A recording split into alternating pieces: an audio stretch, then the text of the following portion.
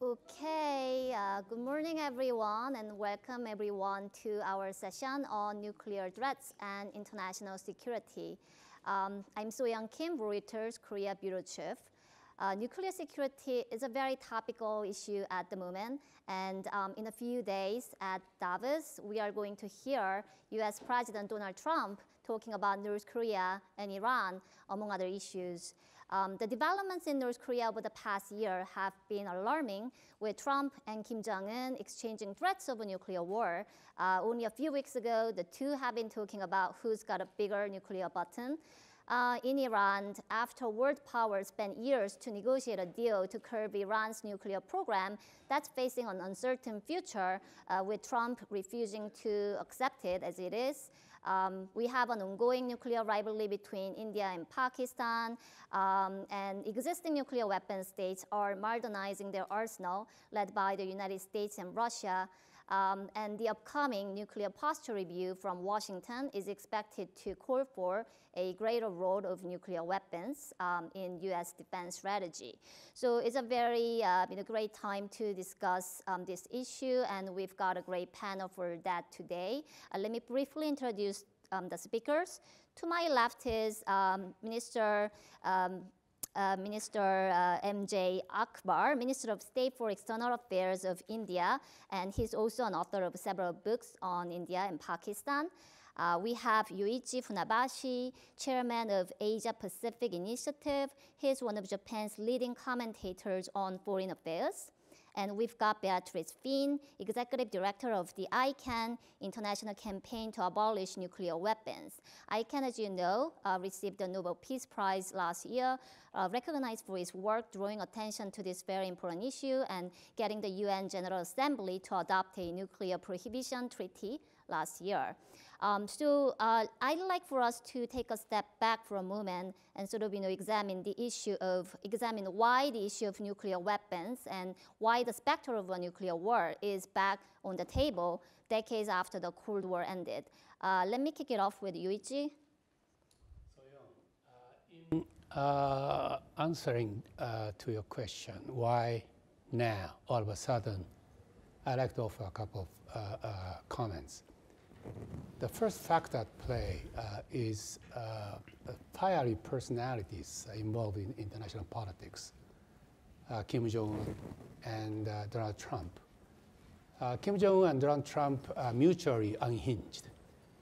Donald Trump takes Nixon's madman theory to new heights. All his rhetoric and behavior are premised on being unpredictable. Making that situation over the Korean Peninsula full of suspenses. And this could lead to unpredictability, could lead to escalation. He seems to believe that this making everything unpredictable could elevate his leverage, increase his leverage. Deterrence leverage.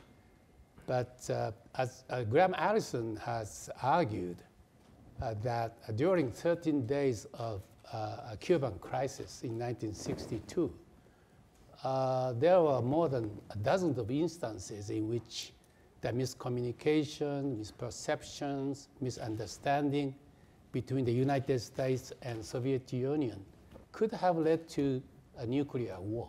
So you must not underestimate this danger of unpredictability. Second factor is North Korea's psychology and ideology. North Korea now has seen a nuclear weapon as the ultimate deterrence.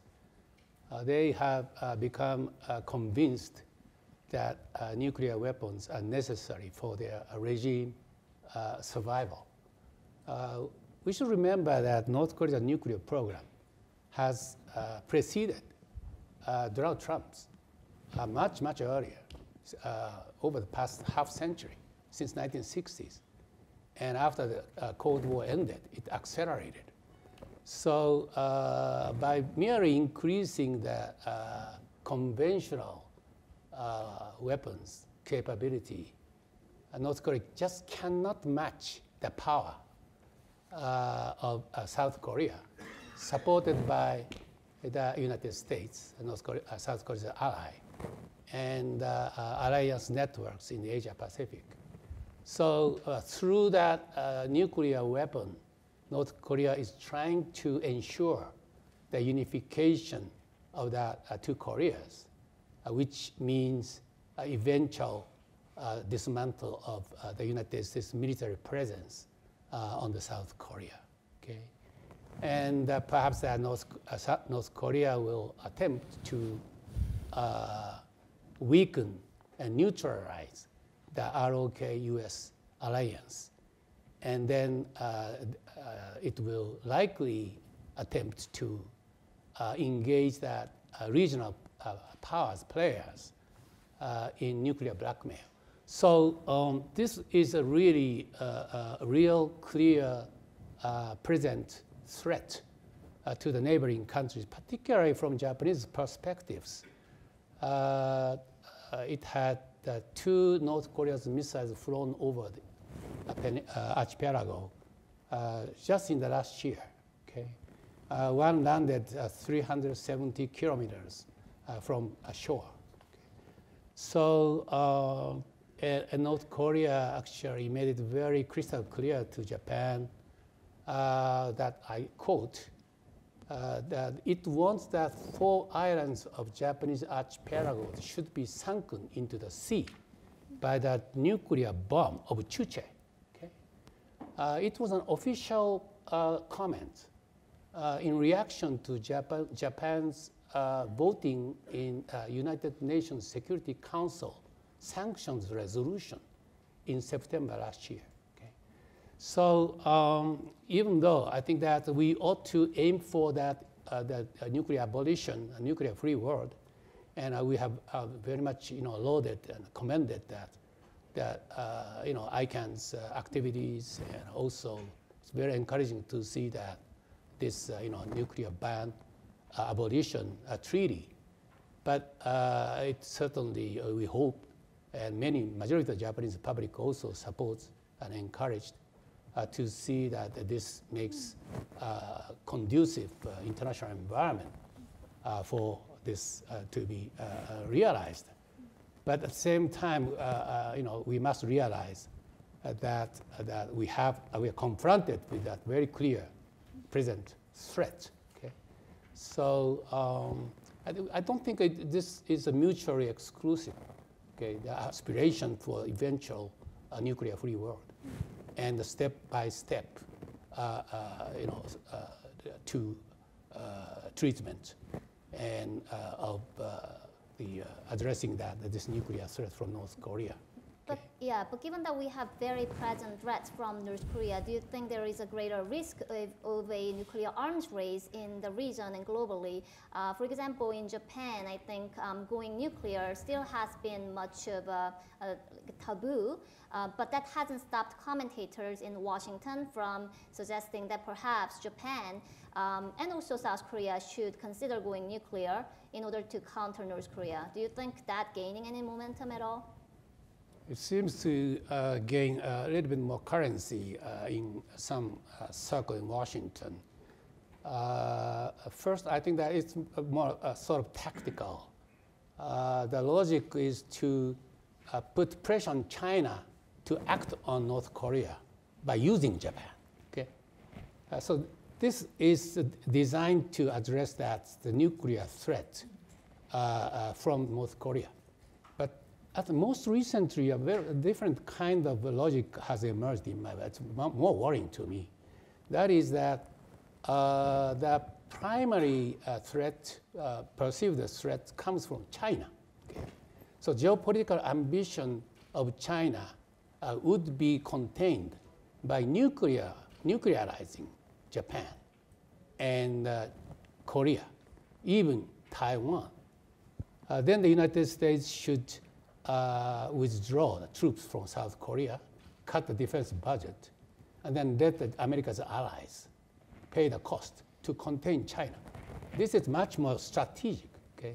It's still limited to fringes of the policy circle, but I think that we really have to be very, very careful of that. This option does not exist in Japan, okay? This is not tenable, as you said. Let me go to Minister Akbar and sort of hear the perspectives from a nuclear weapon state. Why do you think more countries are pursuing nuclear weapons, and what makes it so attractive for the countries, and why do you think it makes them feel safer? Well, countries see nuclear weapons as the ultimate deterrence. It's all a question of whether you are sending a missile or a message. That said, I can speak for my country's record, India's. Just a few days ago, we joined the Australia group. A little before that, we joined Wassenaar.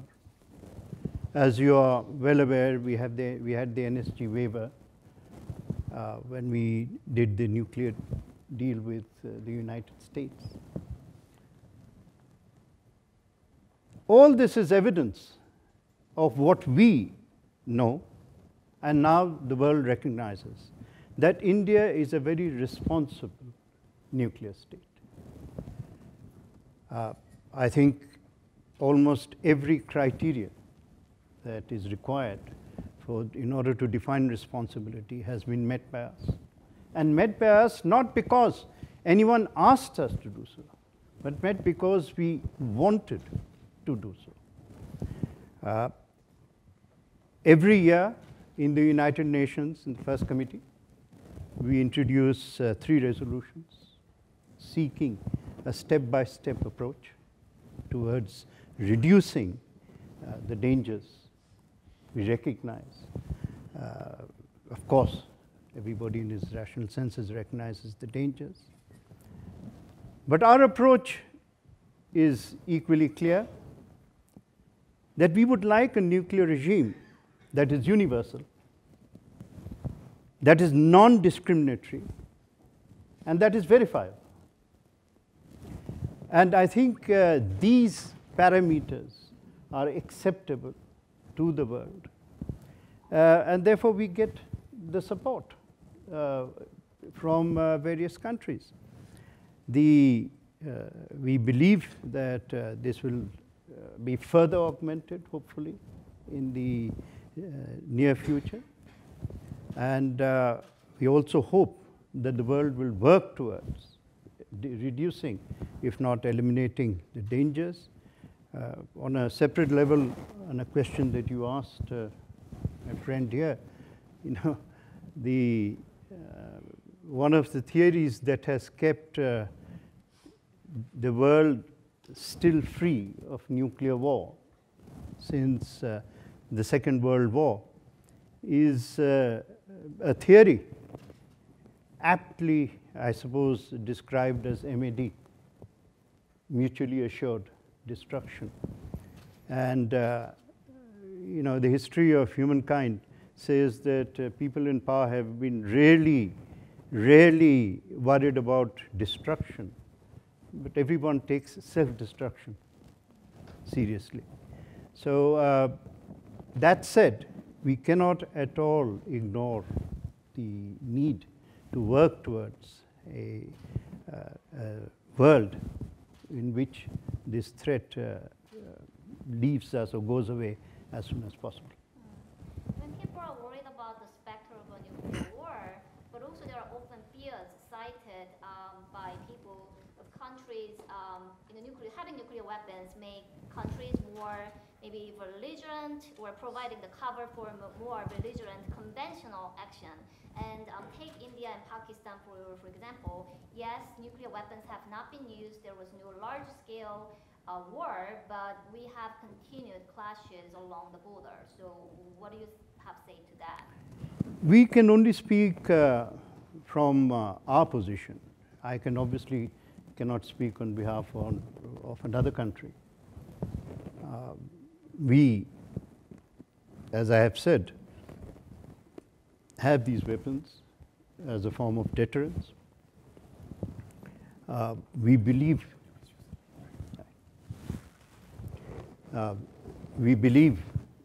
then in no first use. We hope that this, in the process of a step-by-step approach, that we can get agreement from the world on no first use.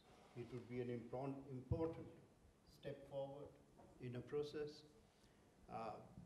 I've always personally believed in a philosophy of governance wherein we must never sacrifice the good in search of the ideal.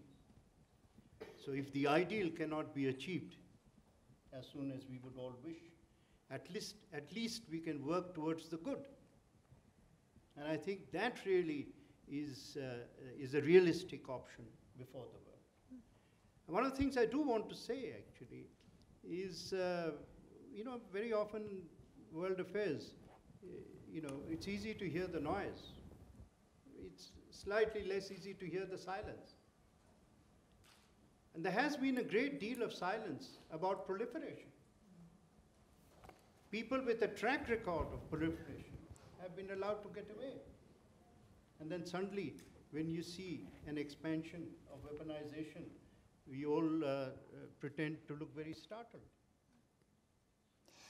So I'd like to ask Beatrice, Minister Akbar mentioned that India is a responsible nuclear state, and countries like United States also say that they are responsible nuclear states, but other countries with nuclear weapons, North Korea, for example, cannot be trusted.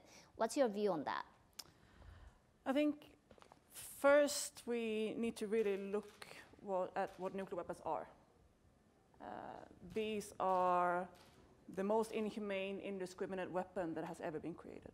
And the nuclear armed states don't usually like to talk about the weapons themselves. They like to put it into geopolitics, strategy, balance of power.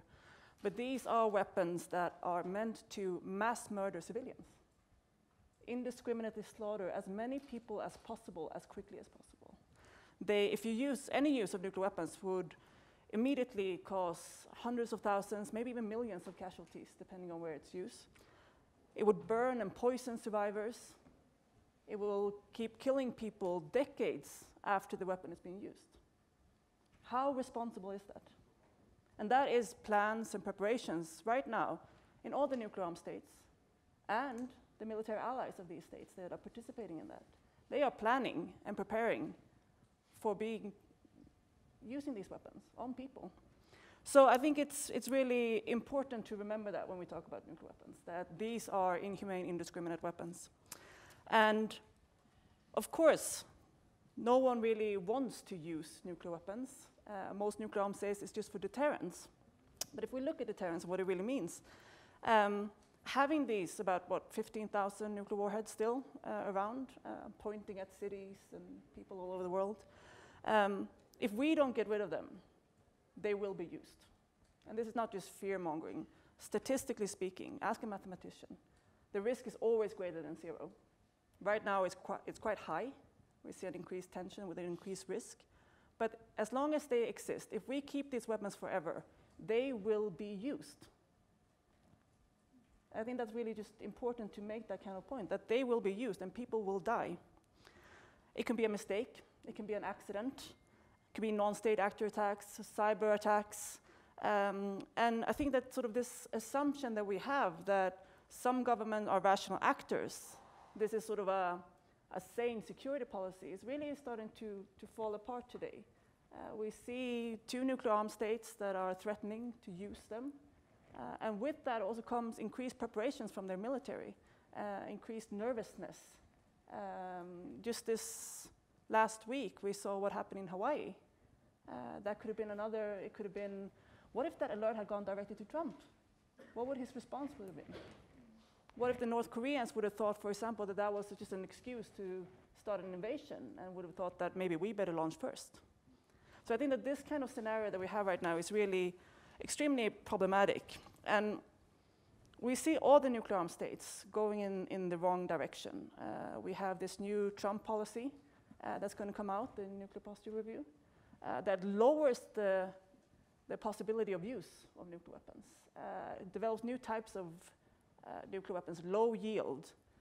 And just remember that by today's standard, the average size of today's nuclear weapons is much, much bigger than Hiroshima and Nagasaki. So if you look at the size today, Hiroshima and Nagasaki bombs are considered low yield. And that would be more, the policy says that they will be more likely to use them then. Do we really need Trump with more, feel more able to use nuclear weapons? But we also see, for example, there was an Indian ICBM test last week. A responsible government practicing, testing its capability to slaughter civilians, wipe out entire cities. I think this is a very concerning trend. And I think that the only option we have, if we do not want nuclear weapons to be used, we have to get rid of them. I think that's just, we can't keep these weapons if we don't want them, if we don't want to deal with the consequences of their use. So of course the only option is to work to prohibit and eliminate them. And while we're seeing this very negative trend amongst nuclear armed states with increased threats and sort of trying to lower the threshold for using these weapons, we also see a very positive movement where the majority of states in the world are committing to have negotiated a treaty to prohibit nuclear weapons and are committing legally to say we will never use, possess, or develop these weapons. And I think that's the pathway forward. These kind of course you can do step by step, like steps to reduce the risk, but as long as they exist, we will have to deal with the consequences of their use eventually. So it's very urgent that we move towards disarmament. And we have this framework right now with the Treaty on the Prohibition of Nuclear Weapons. And that is the way forward. One of the challenges is that we are at a situation where the established nuclear weapon states are not abolishing their weapons, and in fact they are modernizing it, making it better. At the same time, they are telling others not to develop.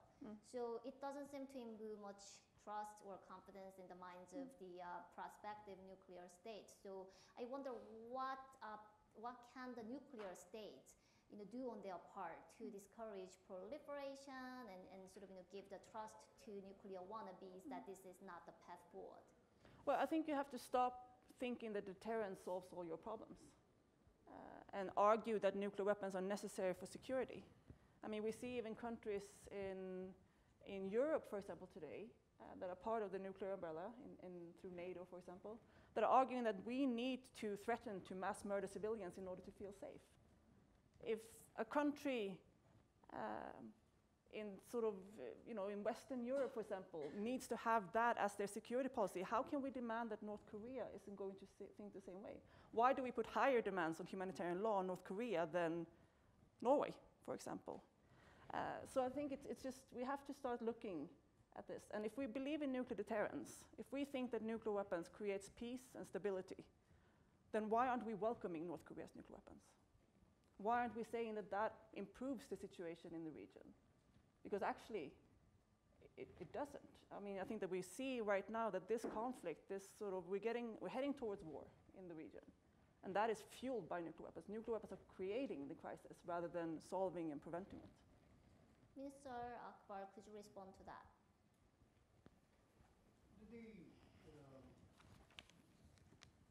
The demands of security simply cannot be wished away. It's easy, and we all know what nuclear weapons can inflict. We have evidence from Japan. But as I said in the beginning, any step forward cannot be discriminatory. It has to be universal. You cannot take a position that a particular region's you cannot take a position that a particular region start acting unilaterally. We are in Europe. There are 3 European nuclear states. Why don't they lead the way? What about India? No, I'm sitting in Europe. We'll discuss India and Delhi. Why don't 3 European states lead the way? Obviously, they have governments which have an understanding of security. I don't know, I haven't seen any poll, but supposing we ask these 3 European countries to take an opinion poll on whether their people, the publics, would like unilateral disarmament or not. And what do you think the answer of the opinion polls will be? And the people know, of course, that they will pay the price. Now, I have said in the beginning, I said in the middle, and I say again, that we believe in a sense of responsibility, our duty, not only to our own people, but to the world. We work very strongly through the multilateral framework, particularly the United Nations. We introduce 3 resolutions every year, repeatedly, through the first committee. We urge other nations to take steps in a step-by-step approach, which is through the multilateral framework, which is the only way forward, right? And we hope that this diligence with which we work towards a safer world will get the response. In the meantime, we do also take the opportunity of reminding the world of the dangers of proliferation, of the need to act against proliferation. We question why there is why no steps are taken against proliferation. And while the world is full of questions, maybe, as our friend says, there should be some answers too. Yoichi, do you agree that the multilateral framework is the way to go to discourage proliferation? When NPT was ratified in 1970s, there were 5 nuclear weapon states, declared and recognized one. And certainly it was discriminatory, in a sense that it favored that those who already had nuclear weapons designated, I should say, as entitled to be a legitimate nuclear power, whereas the others, aspirants, are banned. So it's unfair structurally. And the tally now is 9, right? So the effectiveness of this multilateral framework also is questionable. But at the same time, insofar as there was no nuclear war over the past 40 years. Actually, it was effective, even though it's very much insufficient. So we have to realize that it is very much insufficient, incomplete arrangement, but it's not time for us to dismantle that. We have to, I think, repair it and strengthen it. And on that account, I think that President Obama was really right on the mark. In his Prague speech in 2009, he put the onus on the United States and the other nuclear weapon states to do more by reducing that nuclear weapon in national security strategy. Okay? So this was very new, actually. So I pin hope on that sanity of those nuclear weapon states. But at the same time, I think we also need that strong pressure from the public in the world to have them done that, to force them to live up to that aspiration. By the way, that concept of deterrence was enshrined, legitimatized in NPT regime. So it would be extremely difficult to expect this concept to be done away with. I mean, both Yoichi and Minister mentioned that the countries, they see nuclear weapons as the ultimate deterrence. So if you're North Korea or Iran or other countries, and if you think that having nuclear weapons is the only thing that guarantees your survival, how can they be persuaded otherwise, convinced otherwise, that actually it makes them less safe?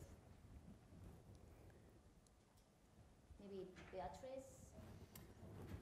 think it's impossible to convince them unless we address the problems of nuclear weapons. I think we cannot expect to prevent proliferation when some other states continue to argue that nuclear weapons are essential for security.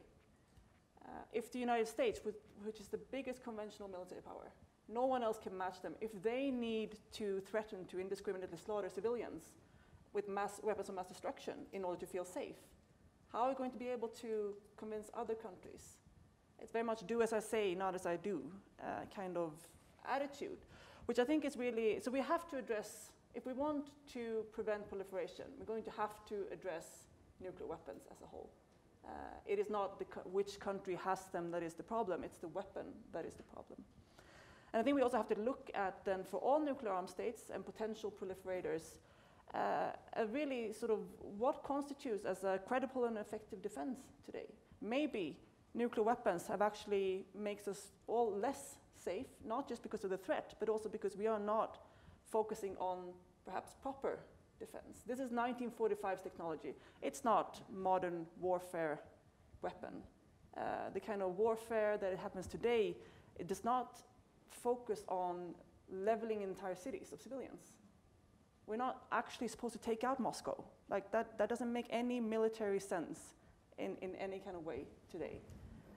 So perhaps continuing to cling on to these outdated weapons of mass destruction actually prevents governments from thinking about what kind of defense is needed in the 21st century.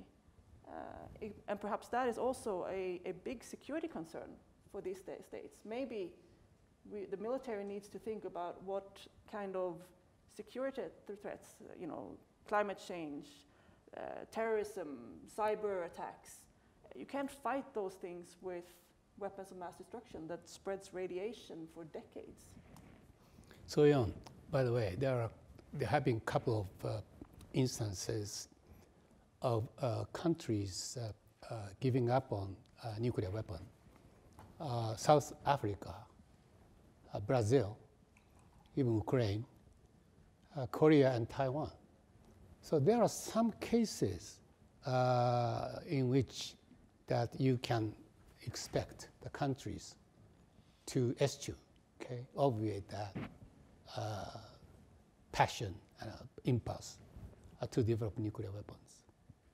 Can it be applied to today's situation by any chance? As far as North Korea is concerned, it would be extremely difficult, even if the United States and others would provide that security assurance, as we did in 2005. It didn't do much effect. So I think it's very good. But realistically speaking, it's very difficult. And that's why increasingly people are discussing the possibility, whether the world just should live with a nuclear, the world, whether it has any option but to live with a nuclear North Korea. Do you think it's ever an option? And if that's the case, then would that do irreparable harm to non-proliferation efforts? I don't know. We don't have any easy answer. Maybe over the long run, it will depends on that North Korea's regime change. That might lead to some peaceful evolution from within.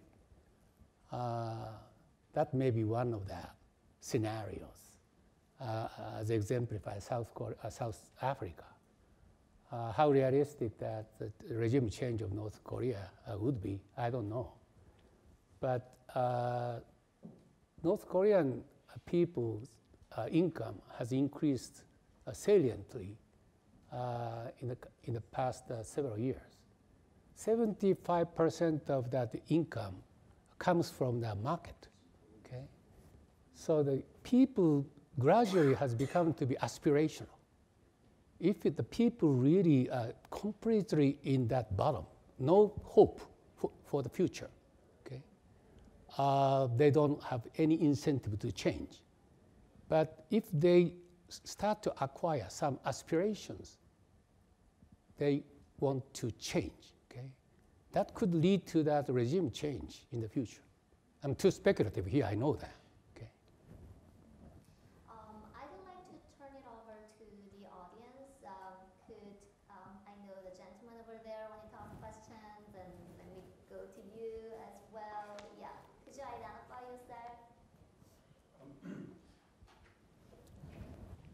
Thank you. I'm Radek Sikorski. I was Poland's defense and foreign minister. I'm glad the case of Ukraine was mentioned, because as you know, it's not a happy story. Ukraine gave up its nuclear weapons in the framework of the Budapest Memorandum, in which Russia, the United States, and others guaranteed Ukraine's security and borders, and we know what happened. And that's not a very good lesson for those who would be persuaded to give up their weapons today. I agree.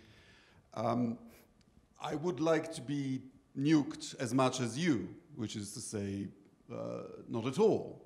But when I was defense minister, I declassified Cold War era warfighting plans that were in our archives. We were the second army of the Warsaw Pact, including Soviet plans of invasion of Western Europe.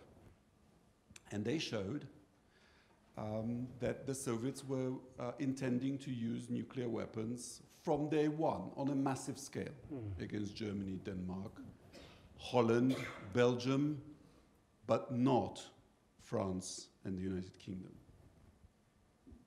You see, if you argue that nuclear deterrence doesn't work, you will not be persuasive, because it does. So you need to construct your argument differently. We have got huge reductions of strategic weapons.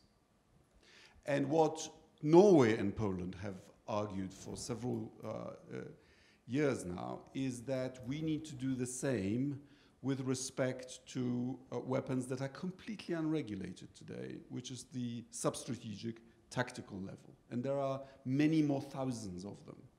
And those are the ones that are much more likely to be used than the big ones.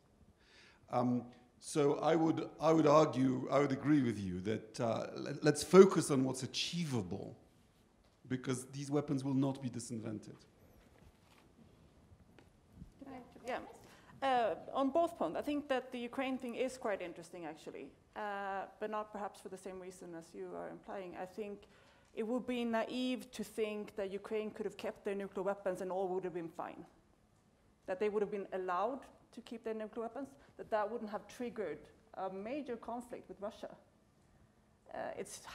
We can have this hypothetical conversation of just placing nuclear weapons in Ukraine today and nothing would have happened. But we could have seen war, nuclear war, accidents, and the world could have looked completely different. So I think it's to just say that Ukraine could have kept nuclear weapons and they wouldn't have been invaded today is to discount what would actually have happened if Ukraine would have said to Russia, now we're not going to give them back.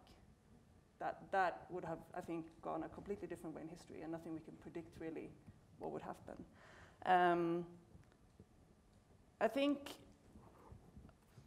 I'm not saying that nuclear deterrence might not work in certain cases, but you can't 100% guarantee that it will never lead to nuclear use. And you can never guarantee that there will never be an accident, a misunderstanding, a miscalculation.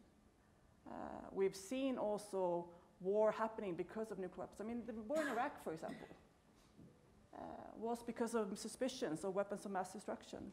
We're seeing again calls for military conflict with Iran because of nuclear weapons. So it also triggers conflicts. And it doesn't prevent misunderstandings and accidents. And what are we going to do then? How safe are we going to be the day that it actually goes off, for example? And that's something that nuclear deterrence perhaps prevents something sometime. I mean, you can bury landmines in your garden and say that it's going to deter from burglary. It's not a good thing anyway. It's not going to keep us safe. So I think it's important to realize that. And of course, we would love to see progress on tactical weapons and things like that. We are not against these steps that needs to be taken. I think that's how nuclear weapon states need to move. But we cannot continue to cling on to that these weapons protect us and keep us safe, because then we'll never get to the goal that we all have subscribed to, a world without nuclear weapons. Gentleman over there.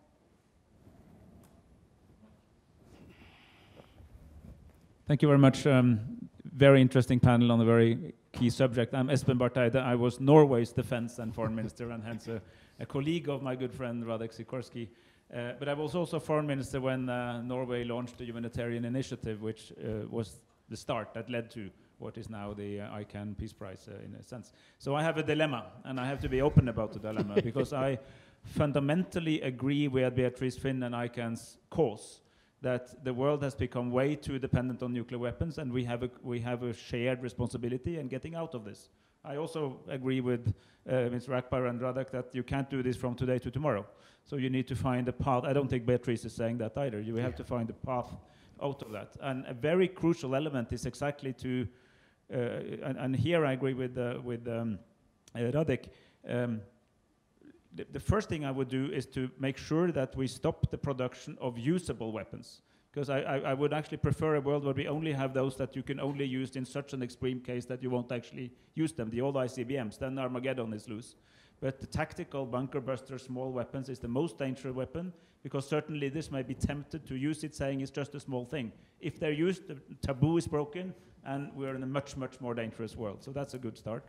But I also think that we who are either nuclear states or allied with nuclear states, we have to be more creative in thinking how we can contribute to create that transition that makes it possible. And one of them, of course, is to ensure that relevant deterrence can be achieved without resorting to nuclear weapons. It's also investment in conventional arms, that you have a much higher threshold, because you don't need to make the choice between being invaded and using nuclear weapons as easily as has been traditional. So my point is that we need, I would just, that was a little long, but I strongly support what ICAN wants to do. At the same time, I cannot recommend my own countries to sign the treaty today, but I very much want us to create that transitional circumstance that delegitimizes any actual use and eventually makes it obsolete. And my very final point is that current wars are not like 1945 or the Cold War. A number of the hawks of the old Cold War argue, really sort of the really right-wing hawks of the US and UK and other Western countries are saying they were useful. We're not convinced they are as useful any longer. So that's also an important part of the discussion.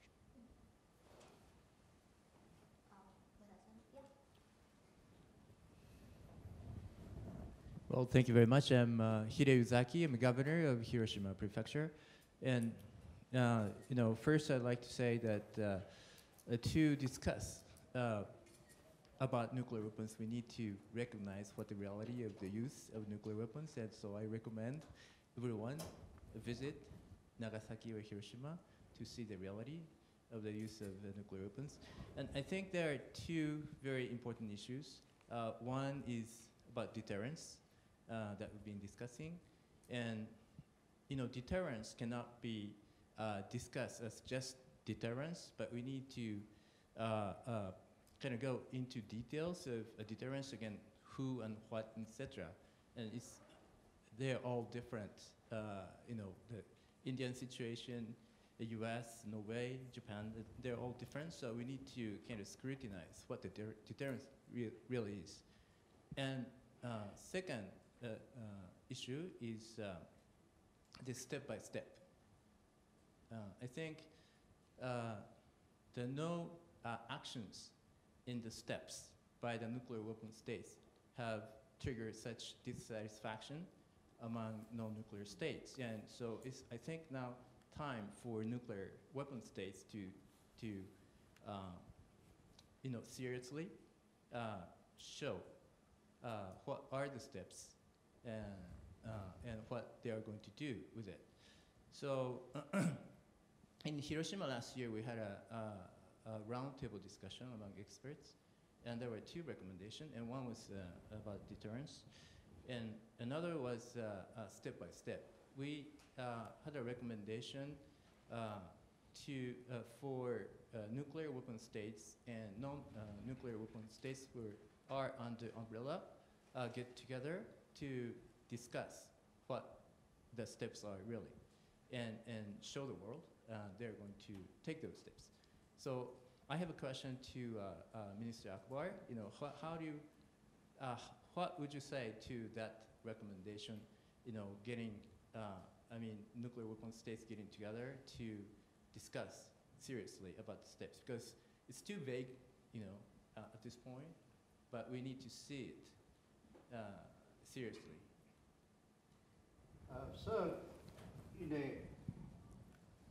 the multilateral frameworks, after all, we are talking about a multilateral problem. In a multilateral framework, there are institutions, and the first committee is called first for a valid reason at the UN. And the very first step, indeed, has to be to talk. And talk, I think, in practical terms, in realistic terms, right? Deterrence is not that difficult to recognize. I won't say more, except suggest everybody looks at a map. So, but yes, all I'm trying to suggest, we are very proud of the fact that our objective is peace. Our objective is demilitarization of this. I'm glad some other issues have been raised here, which I might have not been so proactive in doing, but they are realistic. Some of the issues of the nature of weapons, what can be done about first use, and so on. Now, there are very practical steps forward. And I hope that this process will germinate and become realistic. But I do want to say that we want peace, but peace doesn't come necessarily through pacifism.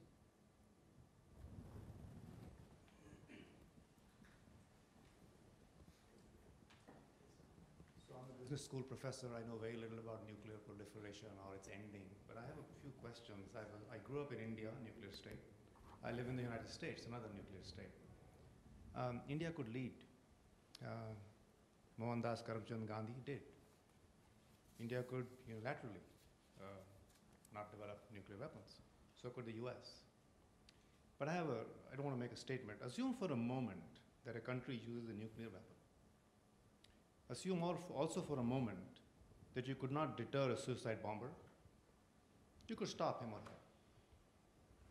What will happen to the country that uses a nuclear weapon?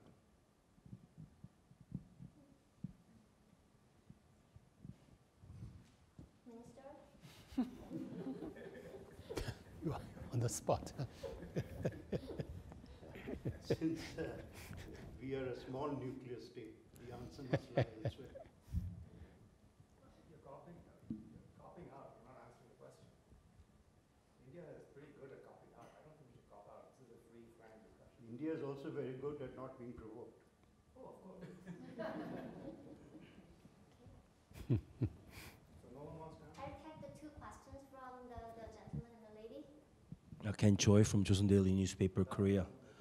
Yoichi, you're a foremost expert on North Korean nuclear issues, and you wrote extensive 600 pages book about North Korean nuclear issues. And recently, New York Times reported that the U.S. military is preparing unwanted war that could happen in North Korea, meaning that President Trump might order bombing North Korea. I'm just wondering, what is the likelihood of actually that scenario would happen? And to Minister and Beatrice, Ms. Fihn, what could be the international sort of coalition or efforts to sort of denuclearize, or at least pulling North Korea out of the pathway that it's going? Because right now it seems like North Korea is only trying to deal with the U.S. or South Korea, whatever, and the international community is not really there. And even if there is a sort of a six-party talks, it's almost malfunction. It's not working what it's supposed to be doing. And I'm just wondering, we talked about all good things about how international community can come up with creative ideas to, sort of denuclearize, or at least pulling the world away from the possible nuclear war. But it seems like, there's no international community dealing with North Korean issues except the UN sanctions and stuff like that. So first, I want to ask Yoichi, and then the other questions to the other. Well, Ken, thank you for your question, but I do not want to thank for your tough question because I cannot forecast, and I wouldn't. but I can perhaps try to articulate what is politically impossible here. I think I can envision first, United States will have to factor that South Korean people's fear and determination not to get involved in war they cannot control. Okay? And I do not think that the Moon Jae-in government will allow Trump administration to strike North Korea unilaterally. If they would, if the United States would, that would be the end of that ROK-US alliance. That would be too costly. I don't think that rational minds would pursue that option. I think Mattis, Tillerson, and generals are not interested in opting this military solution. I'm not so sure about President Trump. As I said, it's very dangerous because he seems to believe in this unpredictability, giving him some leverage. I think that's a grave mistake, and it could have caused consequences. So I would not rule out any possibility of a military option of the Trump administration. But I cannot say when, how that the Trump administration would wage war. Just one question. A preemptive strike by the United States on North Korea, that could also put Japan in danger, right? So in that case, how is it going to affect the US-Japan alliance? I think it would also strain the US-Japan alliance almost irreparably. I do not think that Japanese government, whether it's under Abe or not, will accept that unilateral military strike on North Korea without being consulted. And when Japan would be consulted, I would say they would say no. I had a... Hi, Yeah. yes. Sorry. Just, quick response to that. I think obviously there needs to be negotiations with North Korea. We need to find a diplomatic solution to the issue. They are a nuclear armed state. I think this whole question about should we accept it or not accept it, I mean, they are.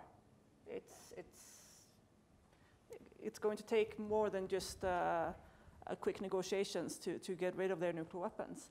And for me, I think it's just, we might be able to solve it through negotiations in the way that we solved, we had an Iran deal, which was very positive.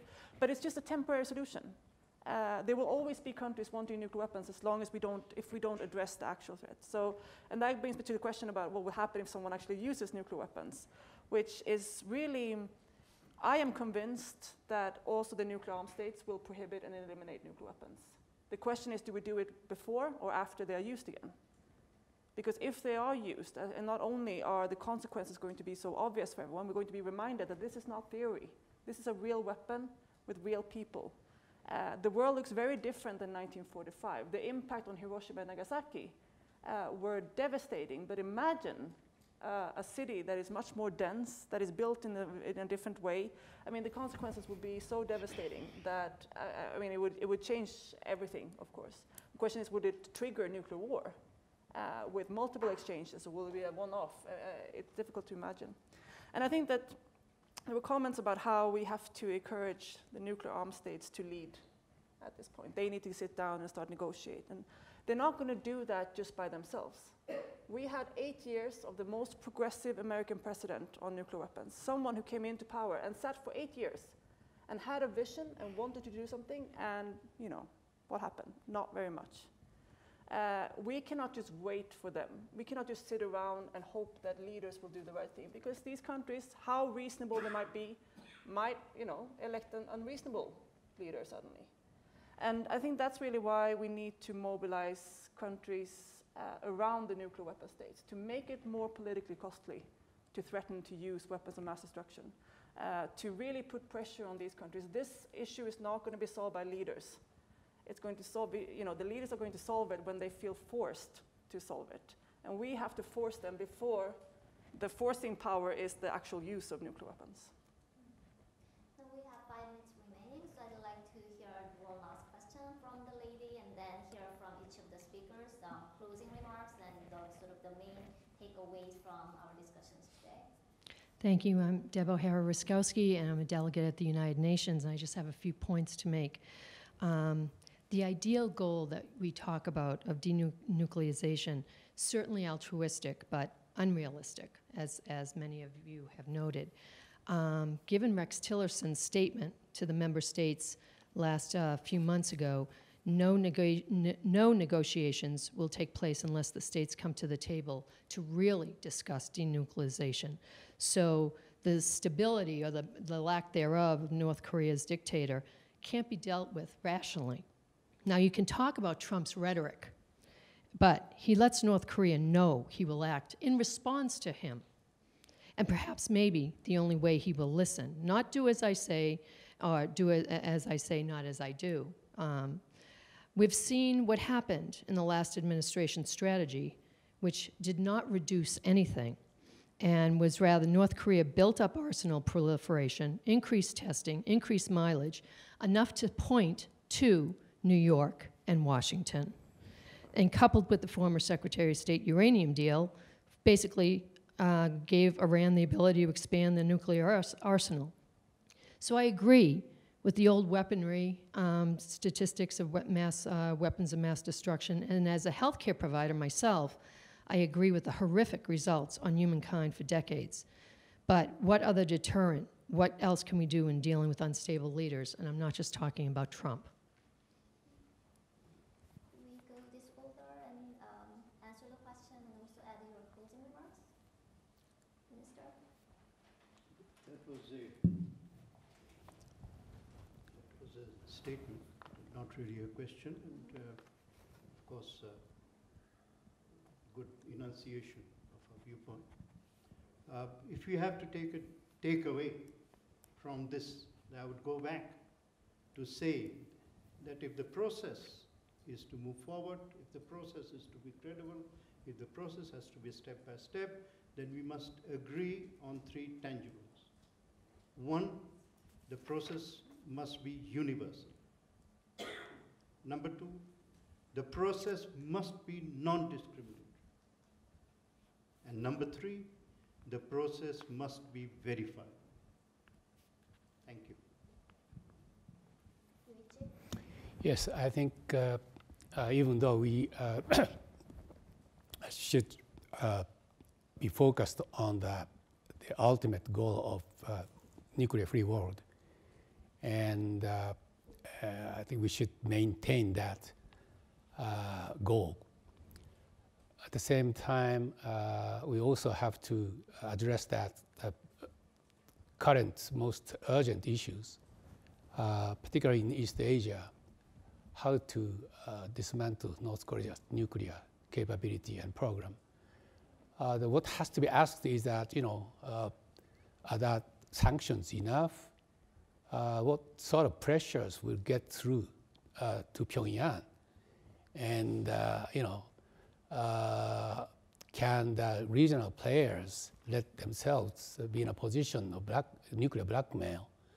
That missile defense have been put in place, but North Korea's nuclear and missile programs continue to make progress, so that the defenses look, woefully unprepared.